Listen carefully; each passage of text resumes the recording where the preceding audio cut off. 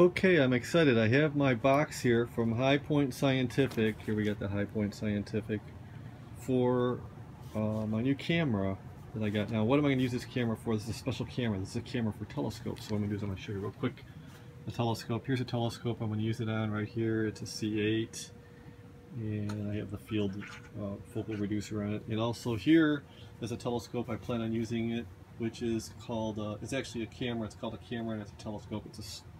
It's a Schmidt camera called the Celestron Row Ackerman Astrograph. So I'm going to use this as a fast star camera. As you can see here, it's going to be mounted.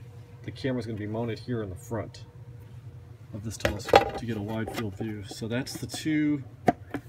So I'm going to leave this off because let's get to the unboxing, because this is an unboxing video. Now I have I'm going to use just a pair of scissors here.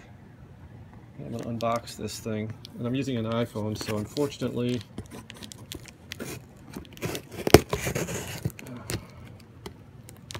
this is, I probably want to edit this a bit to get my name out of here, because I should have got my name on here in the video. I'm going to unbox here. Came by UPS.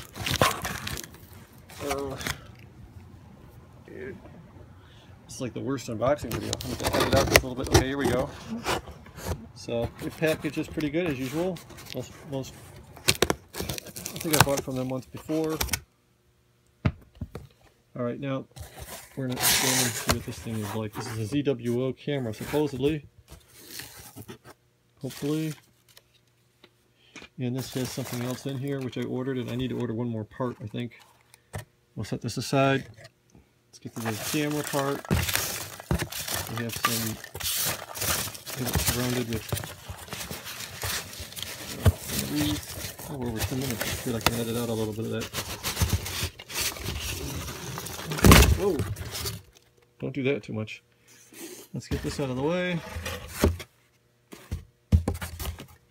Alright, so here is the ZWO camera. Now this is an astronomy camera. What's this going to be used for?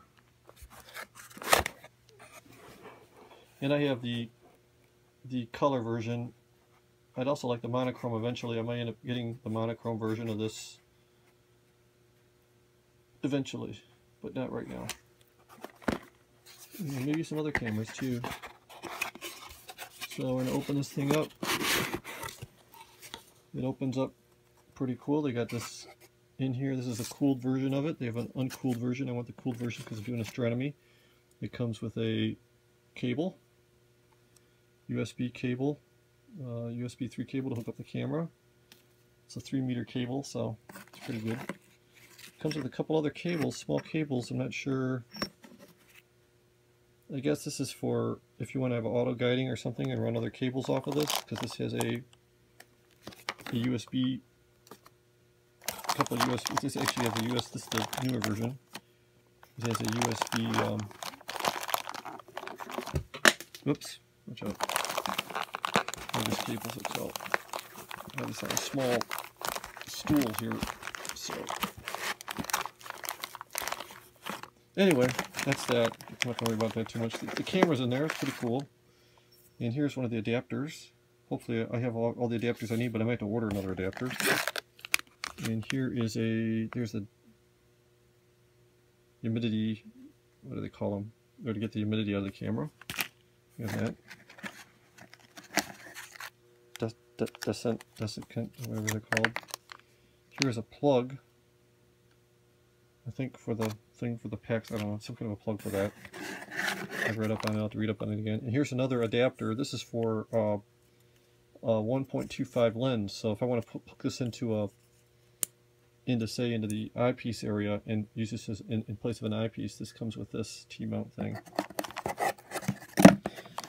And that's it. And the camera, I'll try to pull the camera out. Oh, it's kind of really, there we go. There's the camera.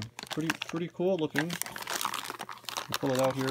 We'll just take a look at this, how this looks. Okay. It's hard to handhold with your iPhone and get the unboxing with it. So here it is. Gee whiz. So there it is. It's got the coolant thing on it. It feels cool already.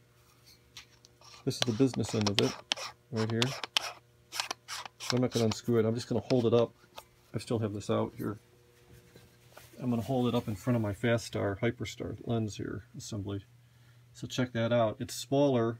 This is a 3-inch lens assembly, so it's almost as small as the filter. Let me put it this way. The whole body is almost as small as the filter.